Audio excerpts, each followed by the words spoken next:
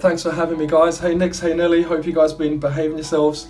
It's a pleasure to be here. Thanks Joe for the interview, and hopefully we'll learn some stuff today about epilepsy surgery. So hope you guys are not going to be too cheeky to me today, and hopefully it'll be a smooth interview.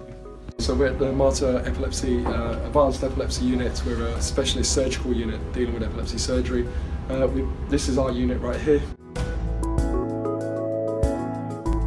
What we do here is we're heavily emphasising epilepsy surgery. We offer the stereo-EEG, which is a very complex technique of inserting electrodes into the brain in order to find where the seizures are coming from. And we're one of only 2 centres in the whole of Australia that does this procedure. Our centre is more designed for high-level epilepsy surgery, for epilepsy surgery in general, and it's a very important aspect of the whole field of epilepsy, and I personally believe it's a separate. Just because you're an epilepsy centre doesn't mean you're necessarily good at epilepsy surgery or necessarily good at epilepsy genetics, for example. So, you know, different centres have their own speciality. Epilepsy surgery particularly is critical because one of the big things is that it is time dependent. So for example, frontal lobe epilepsy coming from the frontal lobe, if they don't have any lesion on this, if there's no abnormality on there, interestingly, if you operate on it within the first 5 years, you're looking at a 90% outcome. But you take the same epilepsy and now you leave it for 10-20 years, your outcome is roughly 30-40%. So, you know, with the whole field of epilepsy surgery, I think as with most neurology, we know that if you get in there early, and probably would say all of medicine to be fair, if you get in there early and intervene quickly, there's more of a chance that patients do better than if you let it go and leave it. And this is unfortunately, it's a big problem in our state because epilepsy services are difficult to access, but surgery especially is very difficult to access, with historically most patients going into state to have epilepsy surgery done. So we're trying to, you know, relieve the burden of that and offer good quality, accurate epilepsy surgery with excellent outcomes. So look, with epilepsy surgery, this is a basic flowchart. Yeah. So very often what happens is you have a patient and they got a problem on the MRI, like a lesion, be it a tumour, an area of scar tissue, etc., etc. And what you do is you bring them in for monitoring. And what you're keen to understand is the behaviour they have during the seizure, what we call the semiology, what do they do with the seizure, and does it correspond to that area of the brain? And number 2, do your brain waves, your EEG signals also correspond to where that abnormality is on the MRI? If it's yes, then you do further imaging, you know, for example, PET scans, SPECT scans, what we call functional imaging, to see whether or not that area which is abnormal on the MRI is also abnormal with these other modalities.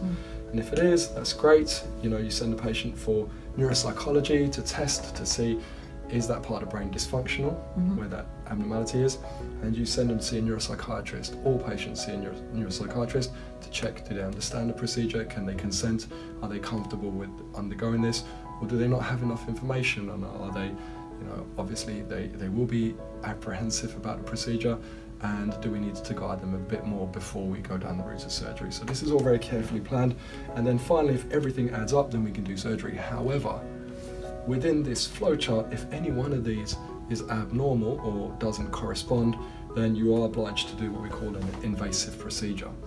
Now, the invasive procedure, there are 2 types around the world. The most common still in 2018 is this subdural grid evaluation. Now, this is a procedure whereby you have to open up a large area of the skull and you put electrodes on the surface of the brain. It is a technique that, while it's important, gives you a lot of information and allows you to proceed with surgery in cases that otherwise would have not been able to undergo surgery. There is a huge morbidity associated with it because you're opening up the skull, at risk of meningitis, you're putting electrodes on top of the skull, so there's risks of intracranial pressure, and all of these patients have to go to the intensive care unit right afterwards because it's so fraught with potential complications. On the other hand, you have the stereo-EEG, and that's what we specialise in. Now the stereo-EEG is slightly different. We have the only robot, implantation robot in the southern hemisphere. So it uses laser navigation to identify certain areas of the brain that we're interested in, and then we can accurately implant electrodes into the depths of the brain in order to record seizures arising from those areas. Now, it looks a little bit frightening, as all of these procedures do, but these are very small holes into the skull, and electrodes are just fed through.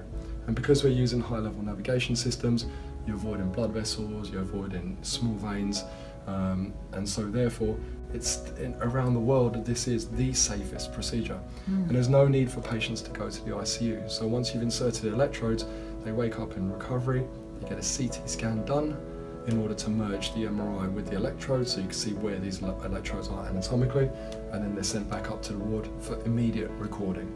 And so this is a whole different ballgame. It's very well tolerated, and because you're not exposing the skull, you don't have risks of meningitis and raised intracranial pressure and all those other inherent risks of epilepsy surgery. Unfortunately though, the interpretation of this technique is very complex and requires very specialised training.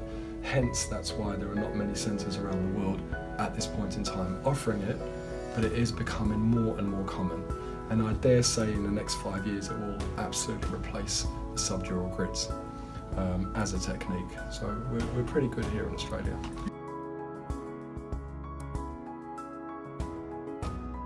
This is our stereotactic laser navigation robot.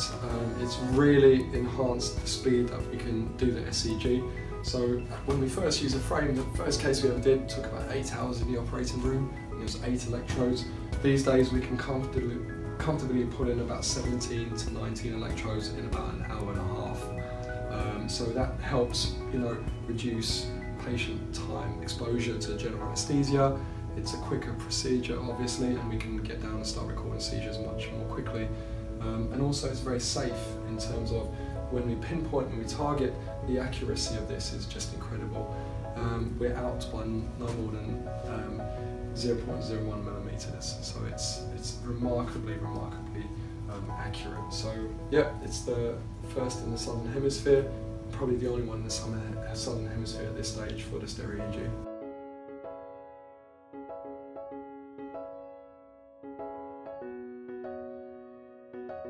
So the stereo-EEG helps us to locate where the electrodes are, where the seizures are coming from.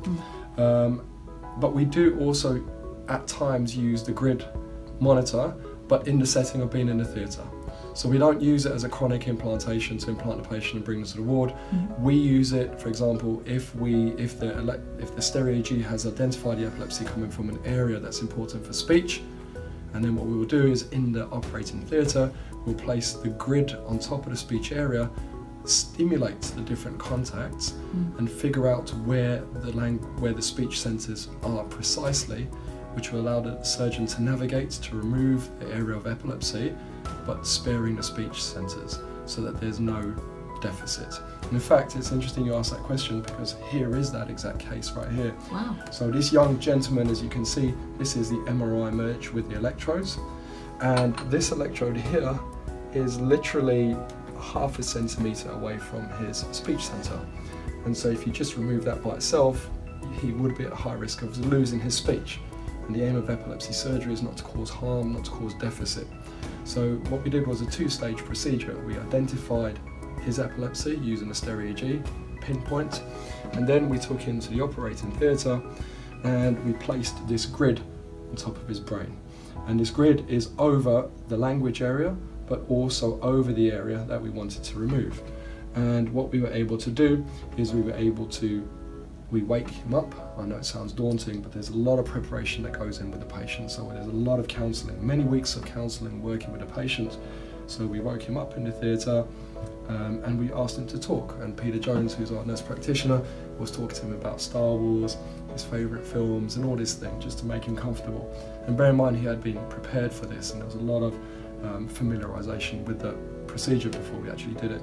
And so as he was talking, we then stimulated these electrodes, and we found very clearly that the speech centre was located between these 2 electrodes right here, and the lesion itself was just located around here between area 6 and 7. So we were able to inform the surgeon that this is where the area was and to avoid this region.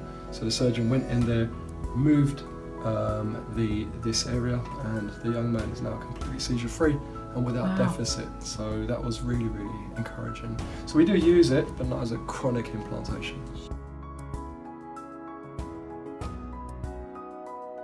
If we feel strongly that this is a focal epilepsy, that there is a focus in the brain, then we'll try and do everything to help the patient to the point of stereo-EEG.